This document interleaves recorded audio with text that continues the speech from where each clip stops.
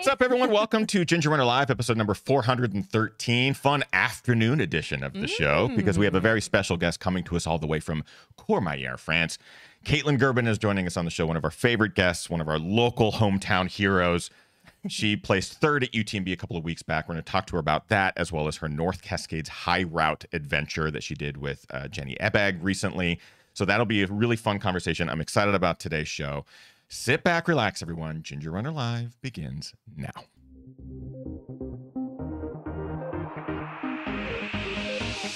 Ginger Runner.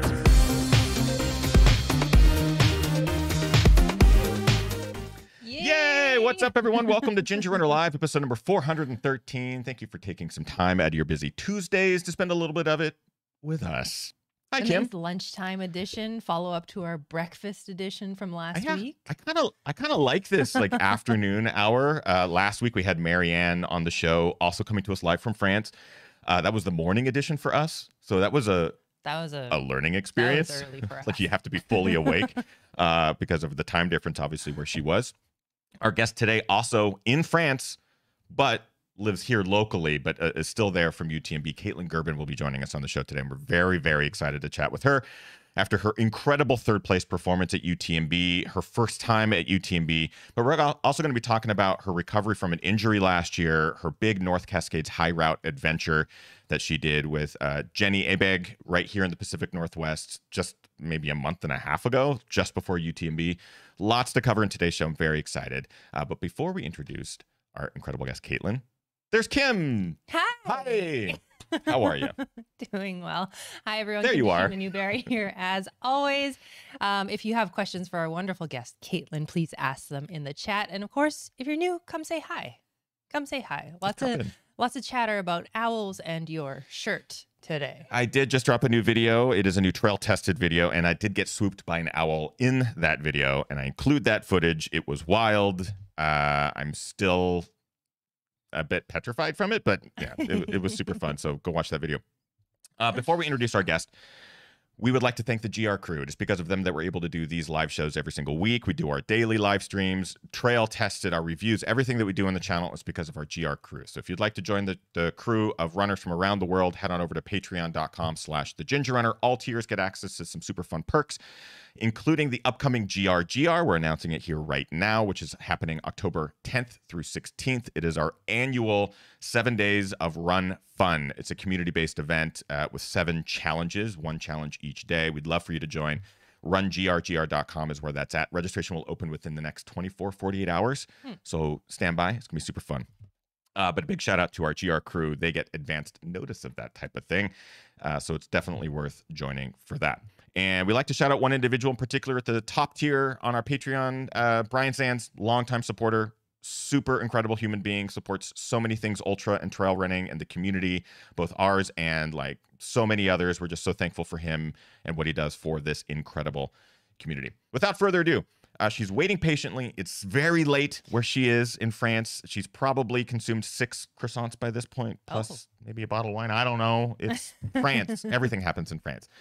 So excited to welcome back to the show, Kaytlyn Gerbin. Yay. Hi. Thanks for having me on, guys. Good to see you. We are so freaking proud of you, Kaytlyn, for what you did at UTMB. It was so amazing to watch from afar. You just absolutely crushed the course and placed third. You are now a few weeks removed from it. How's the body recovering? Like, how's recovery and all that sort of stuff? What's it look like for you? It's good. Yeah. I think we're like 10 days, 11 days out from the race. So I've been doing like a few hikes and walks through town, but today was like my first actual like run, which is like kind of in quotations. I'm out here with my husband, Ellie, and we went up, this big peak kind of behind the house. So, yeah, super fun. Body's feeling good. To be honest, it's like really a joy to recover in a place that's this beautiful, because like you don't really have to go very far to see views. Like I can just like you just look out the window and there's already views of mountains. And so it's been really nice to just kind of like relax here after the race, and get my feet up and just kind of enjoy, enjoy the area without really having the stress and pressure of needing to do a race, because I already did it. Yeah. Did you sort of plan ahead? Like, I know you got there a bit in advance, but we see this often from US athletes who do travel to race UTMB, is that they either get there well in advance or they get there like 24 hours before. So what was your strategy, and why does this recovery sort of play into that?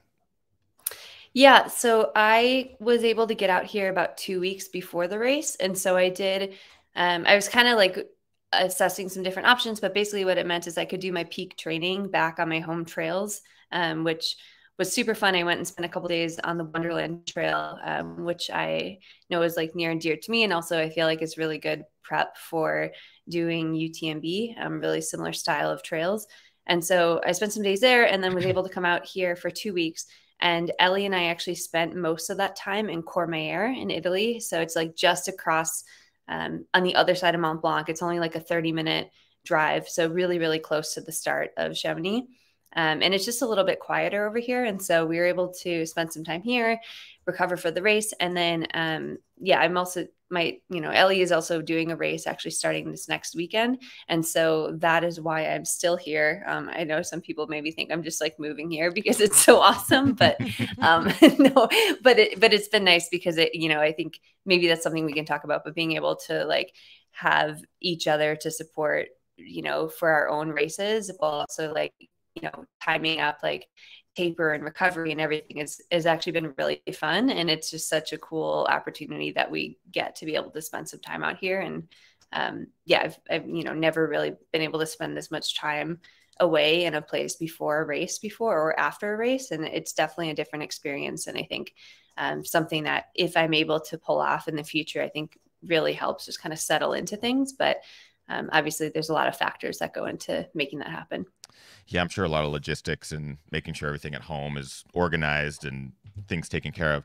Yeah, we'll talk about the crew side of things, and your partnership with your husband Ellie, who we've had on the show before, is super cool and unique because you're both extremely talented ultra athletes doing big things. So I do want to talk about that later in the show, just sort of how he was there to support you for UTMB, how you'll be there to support him at Tour.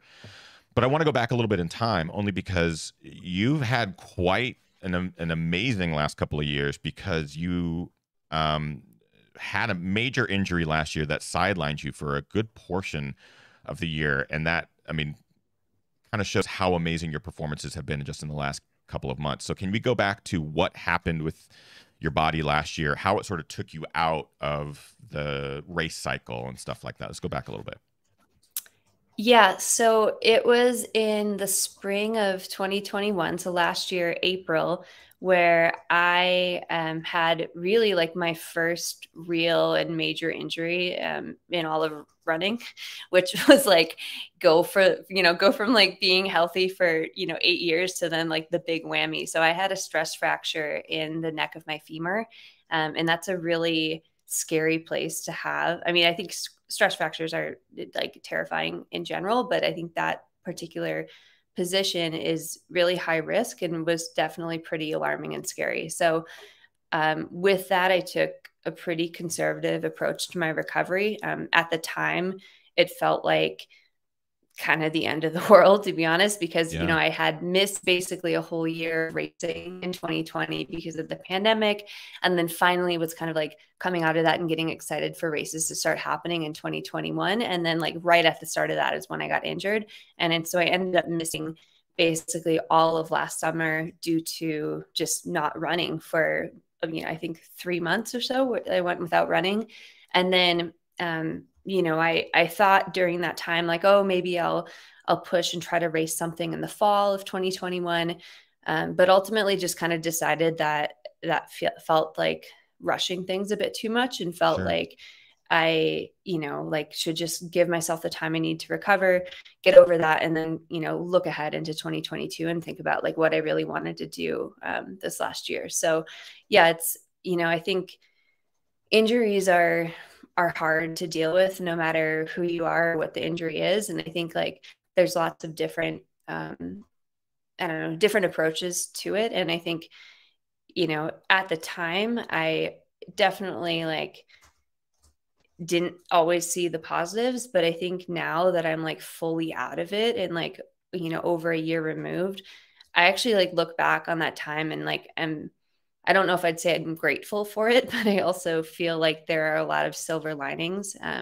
Just as you learn things, and it's a chance to reset and reflect and really adapt. And, coming back and out of that, I feel, I've just felt like there's always some good things that can come out of bad situations like that. So yeah, it's a super mature sort of mindset, because for someone who hasn't had an injury, let alone like a significant injury like that takes a professional out of the sport for how many weeks, months was it? Like 6 months? April until really August that I was starting to run again. So almost like 3 or 4 months. Forced time off like that is such a difficult space to navigate, both mentally and physically, because you want to get back to training. You want to feel that normalcy again. We talk about injuries a lot on the show. Everyone will go through some sort of injury period. You were simultaneously going through your injury period, very similar injury. Yeah. And like the mental side of it is such a huge thing. So that, Kaytlyn, shout out to you for having such a mature sort of approach to it, because it can be absolutely frustrating. I know that for a fact. We have tons of live questions. Do you want to grab one? And I will say, part of the silver lining that maybe came out of Kaytlyn's injury is hiking on Tiger Mountain with us and learning the secrets of shrooming out there. Foraging. Yes. We taught Kaytlyn the ways. I learned where the shanty paths are, as you call them. And actually, that's like a thing that, like, now we just were out on the trails today, and like I've been off of the trails for a couple of weeks. But there's a bunch of mushrooms popping now. And I'm like, I feel like my eyes are trained to see that. So it's like a whole other side of the sport. Yeah. We should, I think I'm already seeing a race we have to design in the future. It's like a foraging. Like, you have to find very specific mushrooms, and you have to eat them and just see if you finish. I don't know about that. Okay. Let's get to some of the live questions. Yeah, just a reminder, everyone, we do obviously have Kaytlyn here live with us. So if you have questions for her, please pop them in the chat. Question from Angela. Angela asks, does strength training play a part in your training? And if so, what kinds of things do you feel are most important to incorporate into your routine? Yeah, that's a good question. And that's one of the silver linings that I think I got out of my injury, is that I had always done like a little bit of PT, or would think I was doing PT or do like a little bit of strength, but I feel like it was often just kind of generic. And I think through my injury, I started working with a PT, developed a relationship with him, so that I kind of have really learned like what my own quirks are about like what sorts of areas flare up, and like what things are really actually helpful for me to do before a run or a workout or a race. And so I don't do anything super crazy in the gym, but it's just, I'd say like very specific to things that I actually know help issues that I have. And so it takes like a little bit of a nudge, I think, to really like get that into your routine. But if you can, if anyone is like either dealing with an injury or just like wants to do injury prevention, even doing like 1 or 2 appointments with a PT or someone who's really knowledgeable with that can help you kind of develop a little bit of a routine that then you do on your own, I think could be really helpful. And it's just like, sometimes it's only like a 5-minute thing. But now it's like, when I'm about to go race, I know exactly what few exercises I want to do,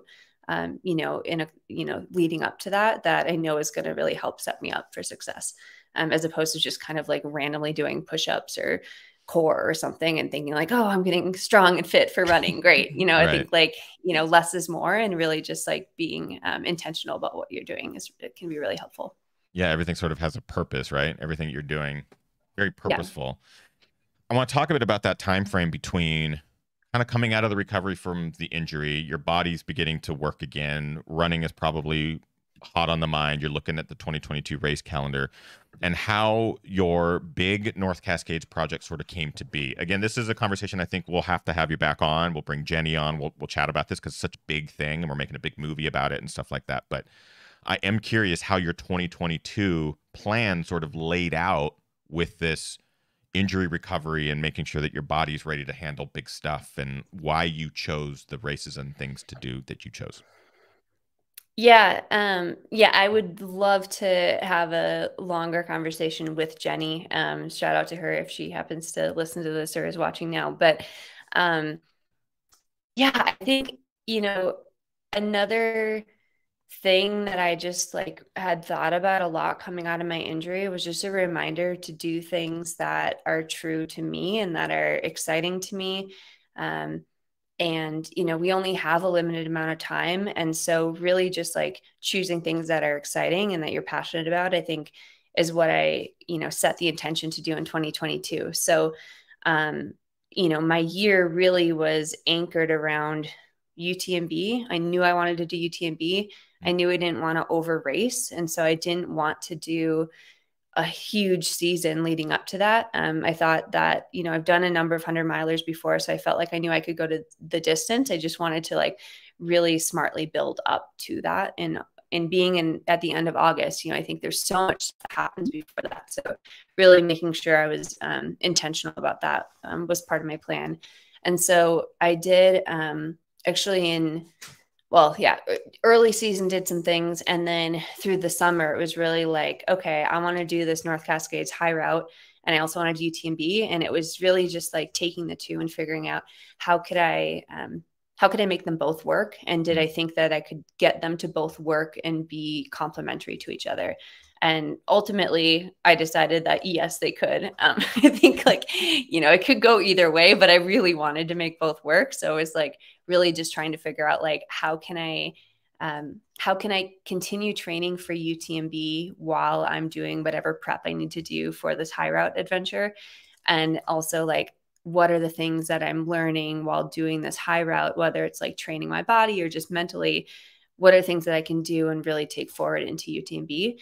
And I was really thinking about both intertwined for like pretty much the whole summer. And so all the other little, projects or races and stuff that I was doing in the months leading up to that were really kind of just on the back burner and just part of what I was doing to kind of lead up to this high route and UTMB. And, one of the things that the high route, I think, really demanded like so much of my mental energy.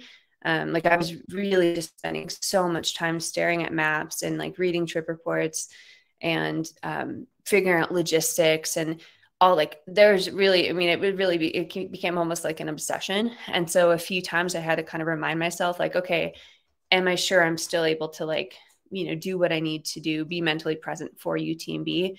And, ultimately it just really came down to like prioritizing at the right time.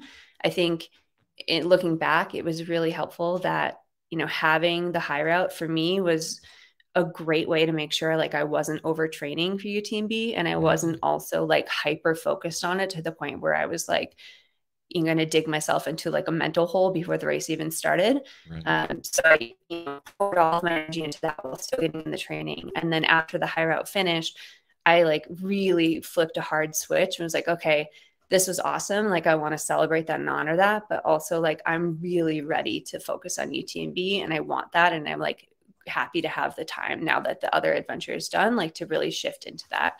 And so I think it really just allowed me to like stay fresh and, have my body and my mind both ready to do something different. And with them being two different but complementary goals, I think that worked out really well for me.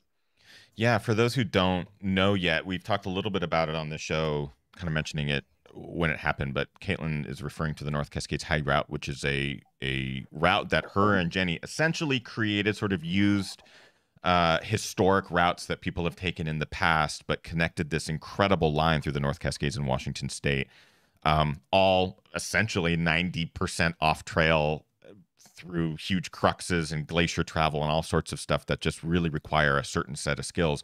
So it's interesting to see you do this huge caliber mountain traverse and then prepare for UTMB kind of back to back because they are so vastly not different. The typical lead up that somebody made. Not even UTMB. Close. Yeah, you see people training for UTMB. You look at Walmsley Strava, and it's like, oh shit, yeah, very specific. Lots of vert, trail running, speed work, all that sort of stuff. And I know your history with Western States. You're a very seasoned top 10 finisher there. You know what it takes to finish big hundreds like that, speed and the training and the dedication and the focus.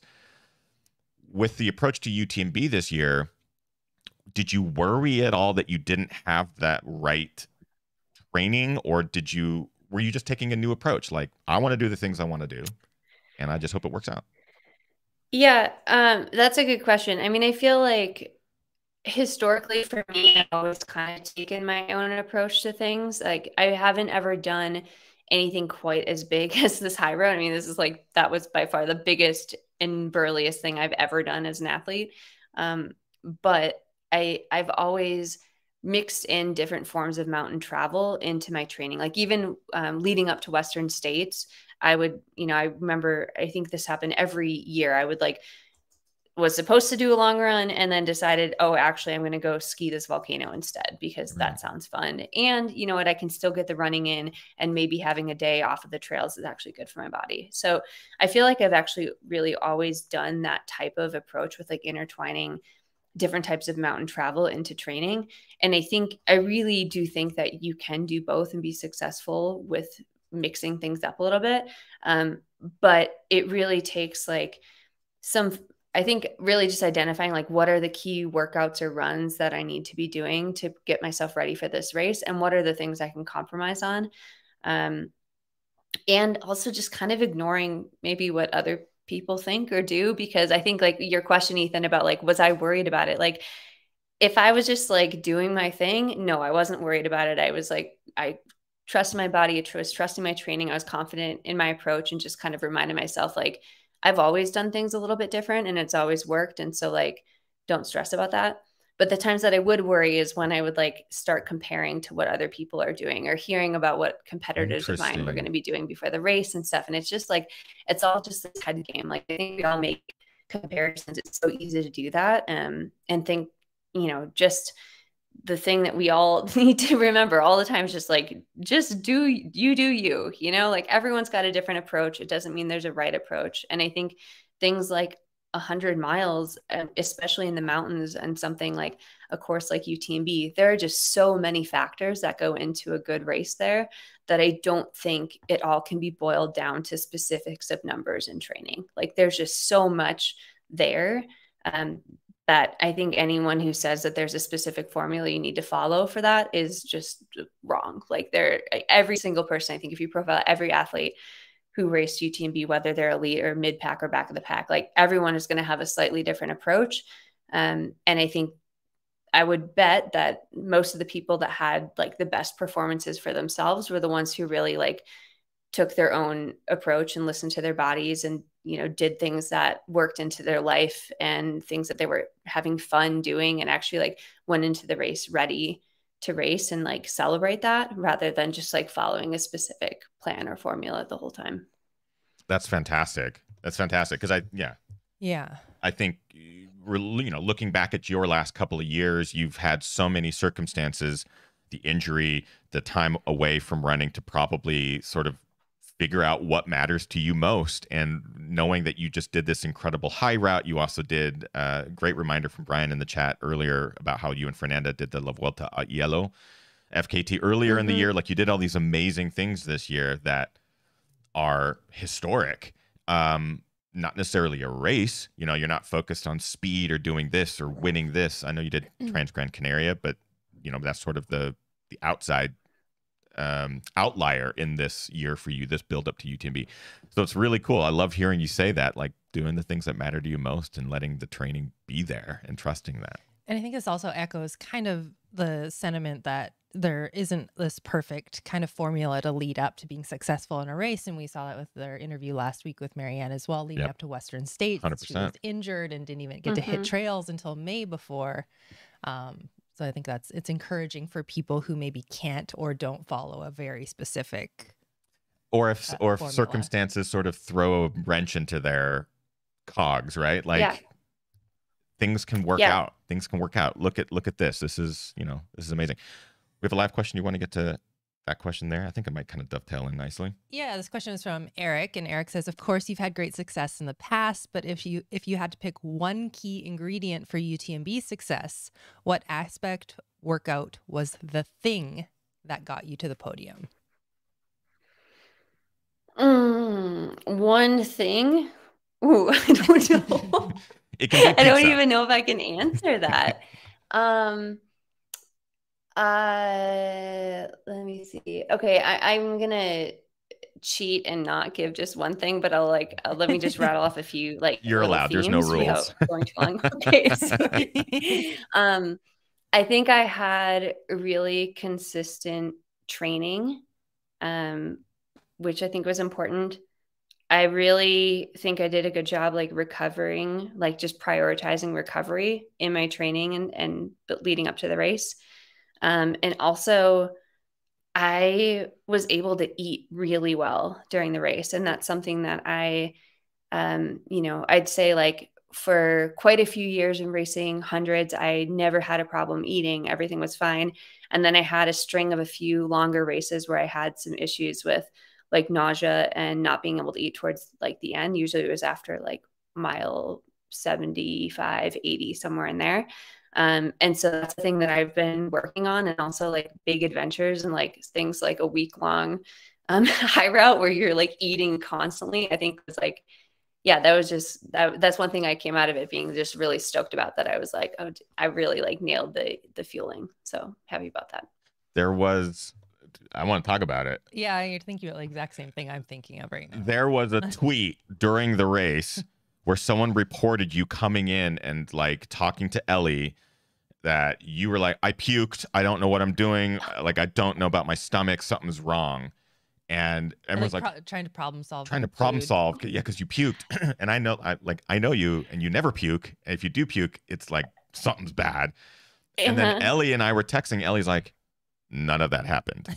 No. Yeah, he mentioned that after the race. No, that I don't know. I'm not sure where. Maybe they got me mixed up with someone else, or like there was one part where I came in. It was like, whoa, there was carnage out there. It was so hot. There were people laying on the side of the trail. But I was fine. Yeah, I didn't have any stomach problems or puke or anything during the race. That was all fine. Yeah, when Ellie texted, or I think I texted Ellie, I was bothering Ellie a lot, like way too much. So I'm texting him a ton, like, Kaytlyn's doing this and Kaytlyn's doing that. Did she puke? And Ellie's like, she puked? What are you talking about, dude? She's totally fine. I do want to talk about doing something like the North Cascades High Route and how that maybe mentally prepared you for UTMB. Because I was fortunate enough to get to interview you and Jenny after the high route to kind of get a sense of where that put you both mentally and what that adventure was like.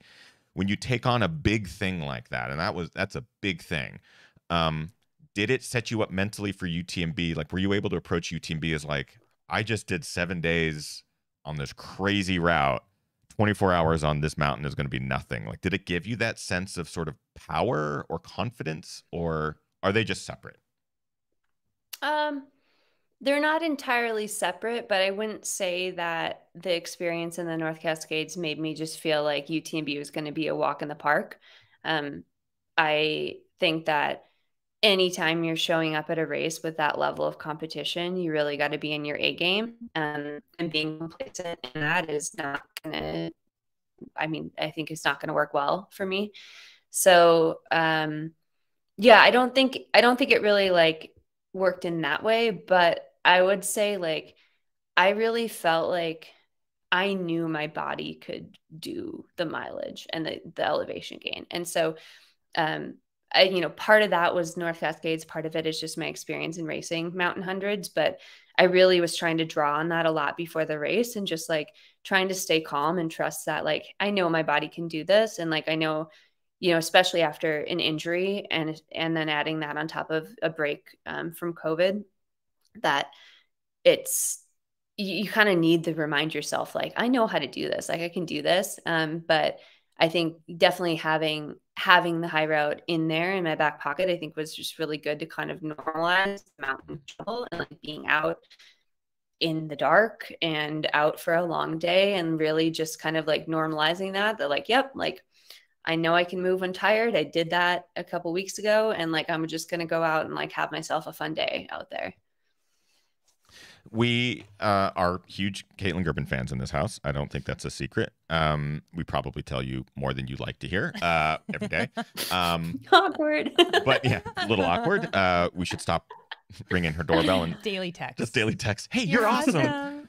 UTMB, obviously some of the best in the world toe the start line.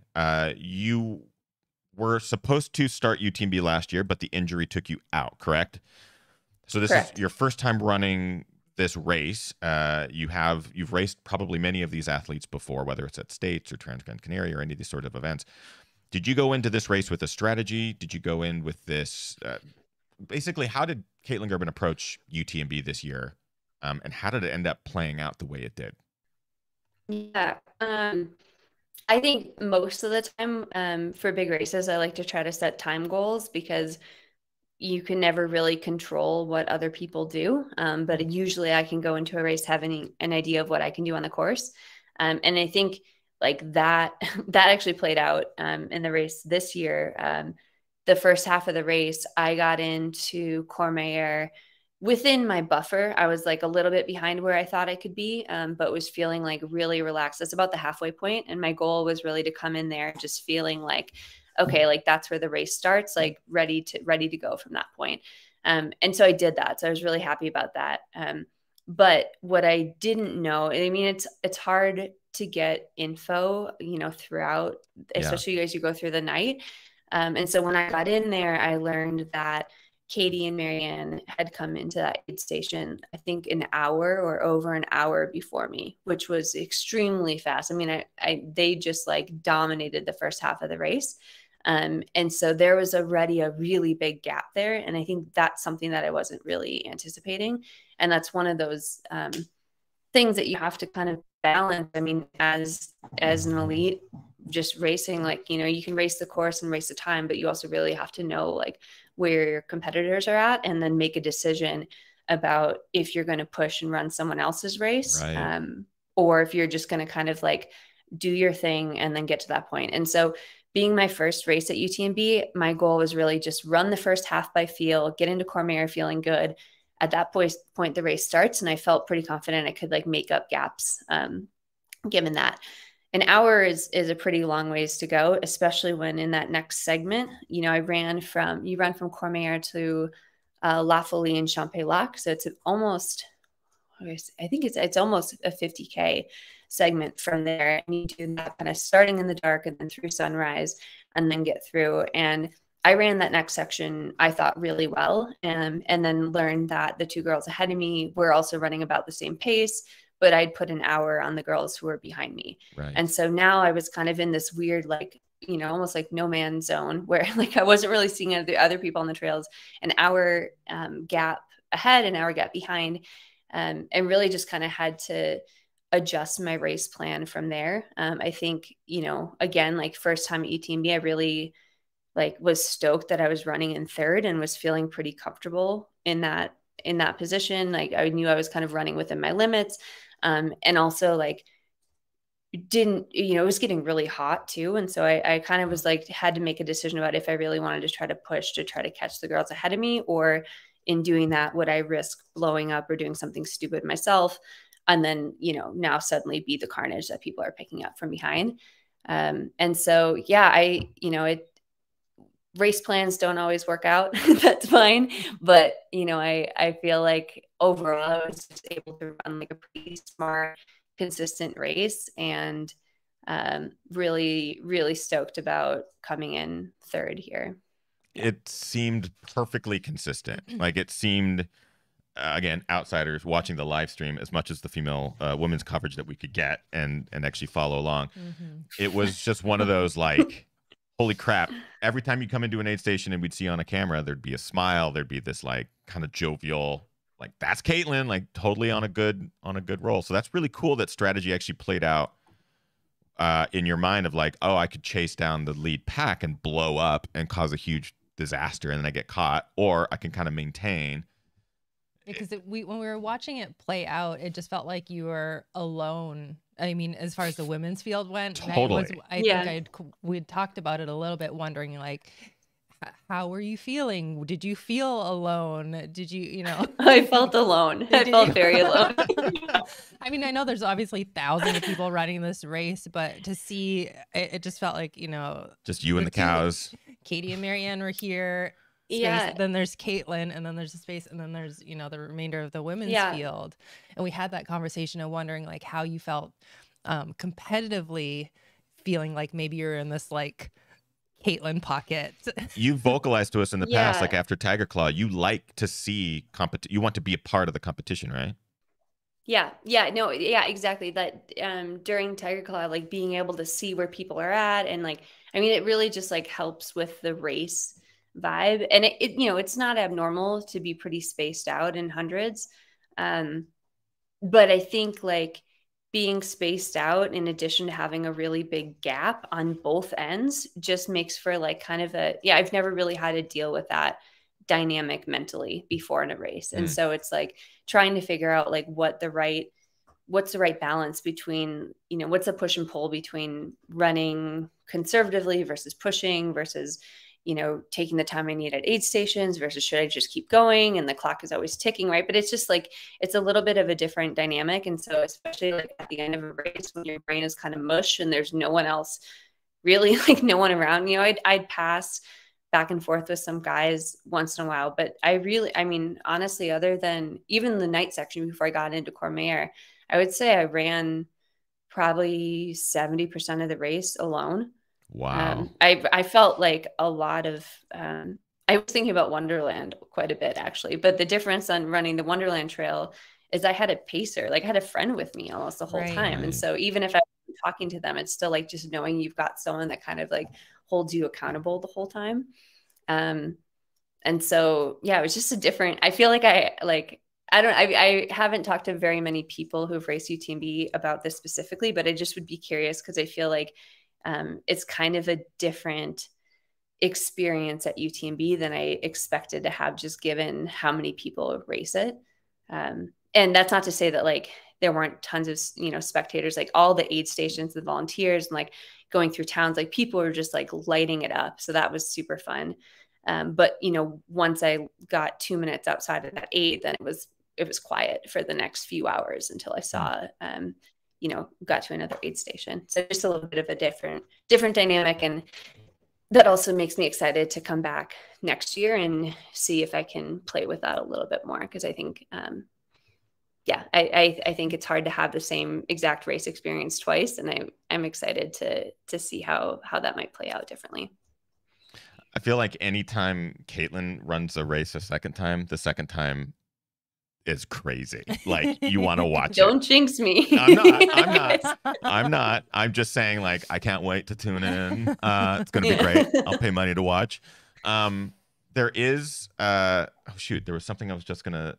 I was just thinking about how, you know, obviously how Kaytlyn's Western States played out in that final mile. Marianne talked about that in her interview with us. Specifically, because she was worried that you were going to do that to her. Yeah. She thought about it at Western States, and she also thought about it at UTMB. So your experience in that last mile has influenced other racers' final miles. Oh my God. It's like putting fear in people's minds when they should just be like celebrating the last few steps.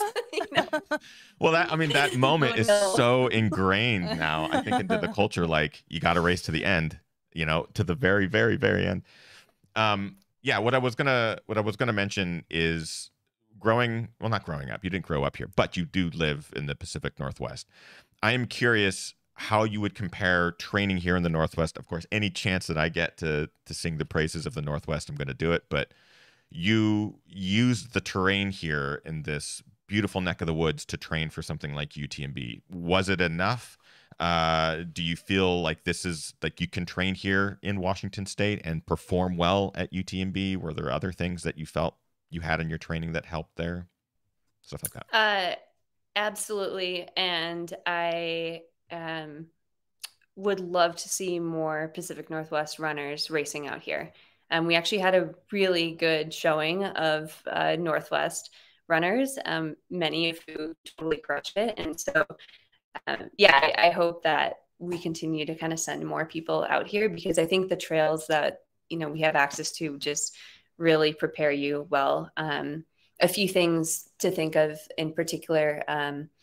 We have quite a few areas where you can go and get a 4,000 to 6,000 foot climb. And I think that's something that's really important to be able to train. And so a number of the climbs I did on the high route were 6,000 feet or 6,000 foot descent.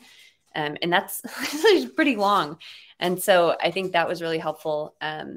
Another thing is I mentioned that before, like a few of my peak runs I did on the Wonderland Trail near Mount Rainier. And I'd say if someone wants to like kind of experience something similar to running on the UTMB, but on the TMB, but can't get out here for to make the trip, then the Wonderland Trail is like a really, really great place to go. It's a little bit different, definitely way less people, but I'd say like the aesthetic of running around a massive like glacier covered peak, doing full circle and getting different views from the whole time and going kind of in and out of the forest and up into the Alpine.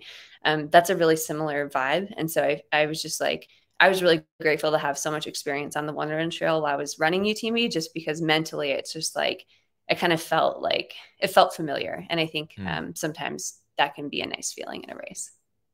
I also wanted to talk about crew, because that's something that we mentioned at the top of the show.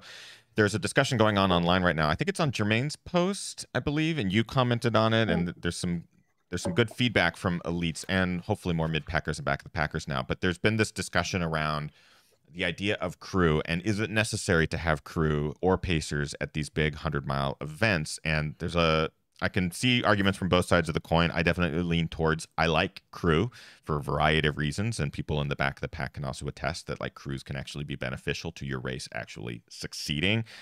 Mm-hmm. For you, having such an amazing partner, and you both are ultra runners, you both help each other. How important was it for you to have Ellie there? Because I believe he was your. Oh no, you also had Esther, but I guess how important was it to have like a good crew? And Ben. Yeah, well, I'll just take a second to shout out my crew. So I had my husband, Kaytlyn Gerbin. I had my North Face team manager and friend, Esther Kendall, and then also our friend, Northwest legend, Ben Gibbard. So it was a super fun crew dynamic. You're only allowed one person actually inside the aid area to crew you. And so Ellie was always that guy. So I'd roll in, usually I'd see Esther and Ben, outside of the aid, cheering. And then I'd run in, see Ellie, switch my bottles, get more food, and then run out. And so, yeah, I think, I love having crew. I love having that support. I think racing in a competitive field without crew, when other people have crew, is a really big disadvantage. I've done that in races a few times before, and I feel like a lot of times like races can come down to a couple minutes, or even just like having being able to like switch something that your crew might have that you don't have access to in the aid station could be a game changer in your race. So I think, yeah, definitely like crew is fun. And also like, I love crewing people. And I feel like, I mean, like, I don't know if everyone would say this, but like a lot of people like really enjoy the crewing experience. And I feel like it's like a really big part of the community of trail and ultra running. And yeah, I don't know. Like I think as a whole, like it's awesome to have. Is it totally necessary? No. If a race like UTMB or some other big race decided to say no crew allowed at all, we'd all get by just fine, but it would be a level playing field for everyone. And I think, otherwise, like if there's crew allowed, like I'll be using a crew most of the time. Yeah, I don't know. It's fun. It's fun. Yeah, we love it. We love crewing, and also like being a part of other people's crews and experiences, because you run these big events. It's not just the runner. It's the runner and their family and their friends and their community. And yeah, it's kind of a great way to sort of bring everyone on board. Yeah, Angela in the chat says it adds so much community to a solo sport. Yeah. And Angela, we spoke with Angela, who there's a movie on the channel about her and her experience at Cascade Crest. She had 28 seconds to spare finishing Cascade Crest last year. And she said that the crew was the reason she was able to get in under the cutoffs, because they were the ones that were like taking bottles. Yeah, here's your things. Get out of here. Yeah. Something that not having a crew could have changed her day entirely. I do want to sort of wrap up with, I guess, talking about what's next for you, because you are about to step into that crew role. What's Ellie about to undertake, and how does your crewing Ellie look versus Ellie's crewing of you? Okay, so I don't want to steal Ellie's thunder too much. He's running Tour de France. It's a 220, 40, I don't know, something like that, mile race in Italy. It's a big loop, and it has it's like 80,000 feet of climbing or something. It's basically like a double hard rock plus some. And so it takes anywhere from like 4 to 6 days. And so the big difference between crewing is that Ellie crewed me for 1 day and I get the pleasure of crewing him for like 4 or 5 days. But it's also like way different. I think like the stress is just spread out differently, right? So like instead of these like really high intensity moments of like coming in every few hours and having like seconds to spare in a crew, in a race like UTMB, Tour de France is a multi-day race. And so, and also like he's very self-sufficient. I think going back to your crew, he's actually one of those people that often prefers to do races without crew or without pacers, just likes doing it solo. It's just, I like supporting him and want to be here for it too. So I'm glad that I get to kind of be a part of the race without actually running the whole thing, because that's a very long ways to run. It's so long, and he's done it before, and he did an amazing job. I can't wait to see what he does this year. Do you want to mention LBS? This is a Gerbin classic. We don't have to. We don't have to. Again. But it's certainly something that you taught us, and now it's part of our lexicon whenever we talk about suffering and hitting those low points. Everyone, it's the second pandemic. It's going around. Spreading like wildfire. All the kids are talking about it. LBS just being what I think we call little bitch syndrome. And it's just, yeah. We can leave it at that. It's pretty funny. You'll know when you have it. So, usually it can be solved with a little bit of food and just sucking it up. You'll know when you have it. The best.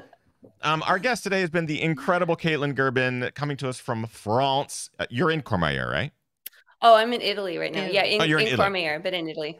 Yeah. But actually, like I can see France from here, basically. So it's very close. I keep thinking Courmayeur is in France. It is in Italy. It always has been. It hasn't changed. What's it like being there now without being at mile like 55 or something of the 100-miler? Oh, we love it here. I don't know. We spent a bunch of time here last year before and after tour, and then like I said, we were here before, like doing some more training before UTMB, and then now being back here, it's quiet, it's really pleasant. Love the trails, and really good Italian food. I mean, can't complain. Sounds great. And no predator animals on the trails. No predators. No bears, no owl swooping, no mosquitoes. No, it's people really, that just hand you baked goods. Oh. Basically, yeah. Well, we can't wait to have you back in the Pacific Northwest. Take your time. Let Ellie go out and do his little romp in the woods. I know that that's going to be super fun.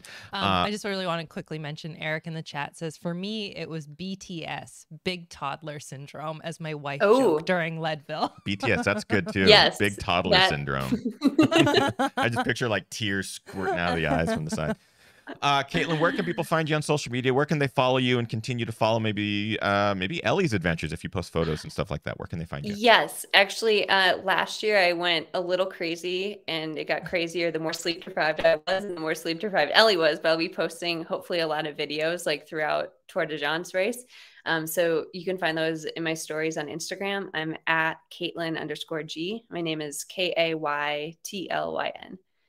Just like and then I'm on. Yep. And then I'm on Facebook and Strava, mostly the best ways. Sweet.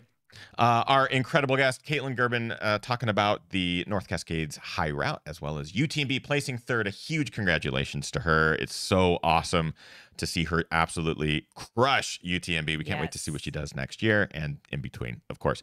A little bit of detail or additional information. We are working on a really cool movie project about Kaytlyn and Jenny's North Cascades High Route that will be coming soon through the North Face. We're very excited about it. And so that is something I'm working on currently. So stay tuned, because that we'll definitely have Kaytlyn and Jenny back on the show to chat about that whole experience, because it is a full show in and of itself. So we'll chat more about that. Before we wrap up the show, we do like to recognize members of the community who go above and beyond. We call it our GR Crew Member of the Week. Kim, who's this week's GR Crew Member? This week's GR Crew Member of the Week is Bettina. Bettina, just a little backstory. Bettina was a winner of our Rut entry during the Adam Peterman show. Yes. So we gave away an entry to the Rut. Bettina traveled from the Pacific Northwest to go run the Rut 11K and crushed it. So congratulations to Bettina. And also just a quick shout out to Chuck and Lori, who were there racing as well. Nice job, GR Crew, representing at the Rut. An amazing mountain event that just occurred this last weekend. Mike Foote and his whole crew put on just such a great event. So that's super awesome. Congratulations to all of you. That's going to wrap up Ginger Runner Live episode number 413 with our wonderful guest, Kaytlyn Gerbin. Thank you so much, everyone, for tuning in live or watching the archive or listening to the podcast. We appreciate you very much. And get out there, train hard, race harder, part of the hardest. We'll see you guys next week. Thanks, everyone. Let me click the outro button, and we'll see you for the after show. We're going to go right to the after show over on Patreon, patreon.com/thegingerrunner. See you guys. Thank you. Bye. Bye.